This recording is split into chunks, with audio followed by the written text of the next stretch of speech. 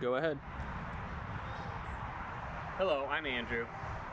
Behind me is my late 40s, early 50s Alice Chalmers. It was built in Milwaukee, Wisconsin, I believe, and it's, a little over 70 years old. It's very analog. It has no need for connecting to the internet or the cloud. It doesn't need updates. I feel like as a society we're going down a path where there isn't going to be anything like this that lasts for 70 years, say. And I think that in about 7 to 15 years, as a society at large, people will trend away from connecting things to the cloud, and they'll want things that are more standalone or analog.